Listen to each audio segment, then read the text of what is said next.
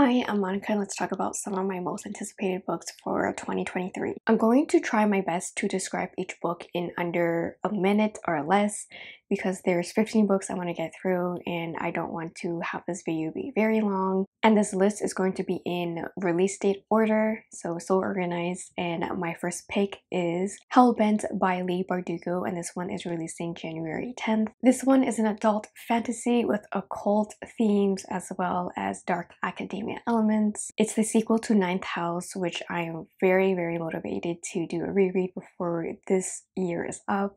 I'm super excited to get back into the world of Alex Stern with her ability to see ghosts as well as her tragic past. Also, we have secret societies at Yale University and mentions of monsters and hell. And I really want to know what happened to Darlington.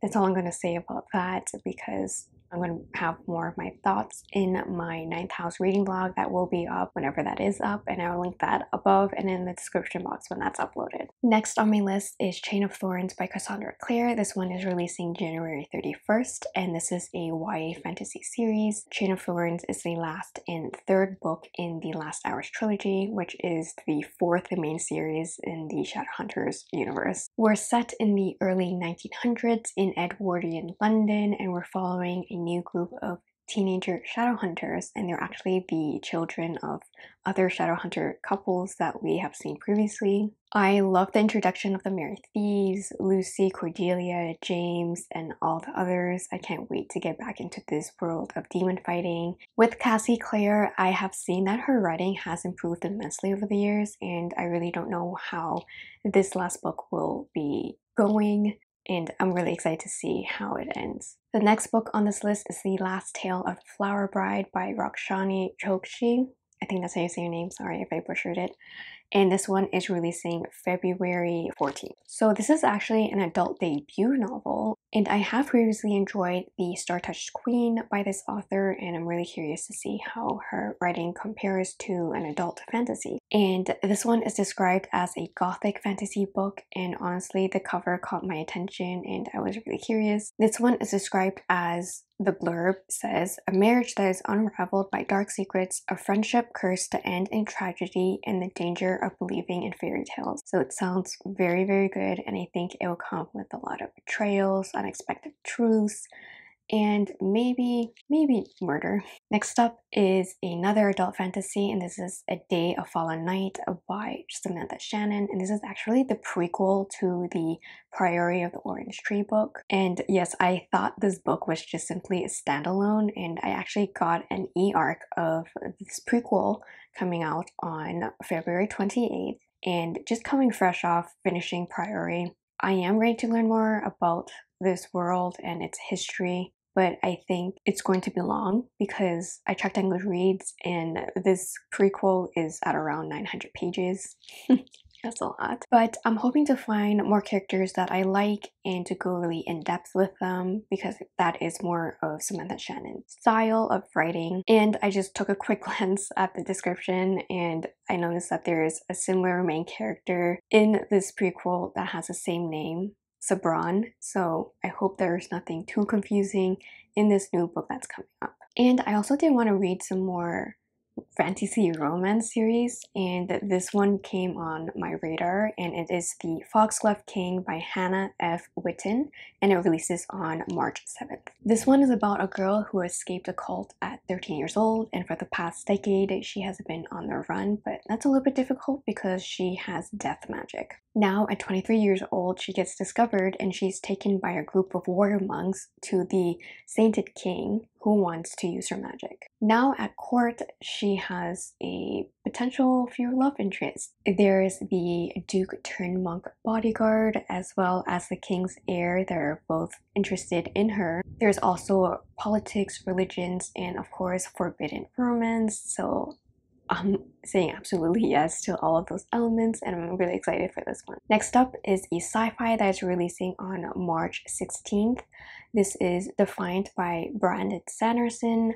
This is the fourth and final book in the Skyward series. Given how I was quite neutral about book 3 in this series, I'm still really excited to see how everything wraps up for Spencer, her human friends, and also her alien allies, because we did get so much world building in books 1 to 3 as well as the novellas, and I really want to see that paid off in the final book, but I'm pretty sure Brandon Sanderson will deliver on this. Then on April 11th, we have The Untethered Sky by Fonda Lee. This is actually an adult fantasy novella, and I was captured by the cover on this one. I've only read Jade City by Fonda Lee, but with Jade City, I was very impressed by the writing and the world that she made. So I'm kind of interested to see how a short story slash novella would come from her. And I actually didn't read the description on this one, but I do think it would be a nice, short, and sweet story about a fantasy character in a fantasy world. The tagline does say that it's about the pursuit of obsession at all costs, so that really does sound good. Hi again, and yes, I'm filming this video on another day, so let's just continue with the list. Next up is an adult romance that is releasing on April 11th, and this is Yours Truly by Abby Jimenez. And so far from all the books that I have read from Abby, I've really enjoyed them. I've read A Part of Your World as well as the Happy Ever After playlist. They both made me laugh and cry, so I really like that in romance books. This one is about two doctors who very much dislike each other, especially for Dr. Brianna Ortiz, who is recently divorced and trying to find a match donor for a kidney for her brother. And well, who do we know is the match? Is our love interest, Dr. Jacob Maddox. With that, I think I just really want cozy romantic moments and comedic moments as well, and I really don't mind a cheesy line or two. Then we have another romance coming out on April 25th, and this is Happy Place by Emily Henry. I'm hoping to really like this one because Emily Henry books are either a hit or miss for me, so I really do have high expectations for this one. This one is centered around Harriet and Wynne, who seem like the most perfect couple ever. And when they are going on their annual trip with their group of friends, they don't really tell them a massive thing that has happened for them, that they broke up. So they decide to pretend to be a couple again for this 1 week trip. My prediction for this is that they'll end up falling in love together again, and I really hope that does happen, but let's see how this another vacation-centered Emily Henry book would pay out. Next, we have Witch King by Martha Wells, and this one is releasing on May 30th. While researching for this video, I did come across this book, Witch King, a couple times, and I'm just very intrigued by the cover and with the concept of it. I haven't read any of other Martha Wells books before, and I know she's written the Murder Bot series, which is a sci-fi series, but in this one we're following Kai, who is a demon from the underworld who has been assassinated. And why I said that with quotation marks is because now Kai is being awakened again when someone tries to steal his powers. And now Kai needs to figure out what the heck happened to him. This sounds like such a super fun book, and I'm really excited for more epic fantasy standalones, which I am trying to read more of. Next, on June 13th, we have Love Theoretically by Ali Hazelwood. This is another rom-com, STEM-centric type of book. I still need to read Love on the Brain, but I'm still really excited for this one that's coming out. We're following Elsie, who is an adjunct theoretical physics professor, and she's just hoping to land tenure, but in the meantime, to make ends meet, Elsie decides to offer services to be a fake girlfriend.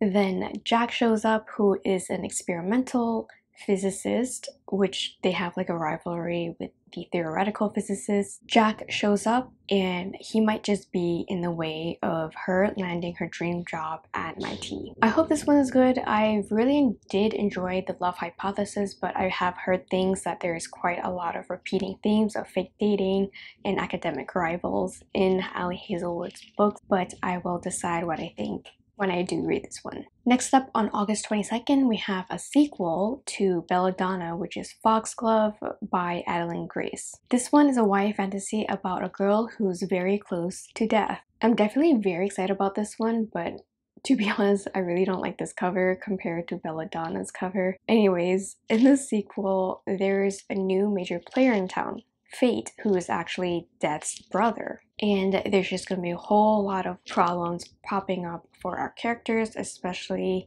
for Cigna. And I'm really excited to see more Death and Cigna moments together and to see more growth of Cigna's powers and how fate will play into this as well. Next, we have The Brothers Hawthorne by Jennifer Lynn Barnes, releasing on August 29th. This is like a spin-off standalone book, I think, of the Inheritance Games trilogy, which I really did have fun with, and it's like a YA mystery. And I'm very thrilled about this book releasing because although I really did like Avery, I still really think that Hawthorne Brothers were a little bit more interesting, and this book focuses on Jameson and Grace, and there's like a new adventure for both of them. My only huge hope for this book is to have more fleshing out of the brothers, and let's see how that works out. So this next book has a very vague release date of September 2023, and it is Swordcatch Cassandra Clare, and this is her debut of being an adult fantasy author, and I'm very excited to see what this one is about. I'll read out the blurb because there's actually no official cover just yet. So this one is a tale of a young man raised to be the body double for an unworthy prince, a young woman destined to change the world, and a host of other characters: criminals, princes, magicians, and warriors. Very interested and super excited to see how Cassie Clare does expand her writing into an adult fantasy style. I'm just hoping that it will be amazing. And another book without an official release date, but on Goodreads it says it will release in 2023, and this is the Threads of Power series by V.E. Schwab. This is another spin-off series of the Shades of Magic trilogy. The only thing that we know about this book so far is that we have a new cast of characters as well as some of the old characters from the Shades of Magic trilogy appearing in this new one. I absolutely love that first trilogy, and that's actually one of my goals in 2023 is to reread this series and in general just to finish off some series that I have started but not picked up any of the sequels. I'm very excited to see what will happen with this Threads of Power book. And we've reached the end of this list of all the books that I need my hands on, but I'm okay with waiting. I hope you found a book or two to add to your own TBR, and comment down below what you're excited for in 2023. Thank you so much for watching this video. I hope you enjoyed it. Don't forget to give me a huge thumbs up, hit the subscribe button down below, and also ring the notification bell to not miss any future uploads. And I'll see you all in my next video. Bye!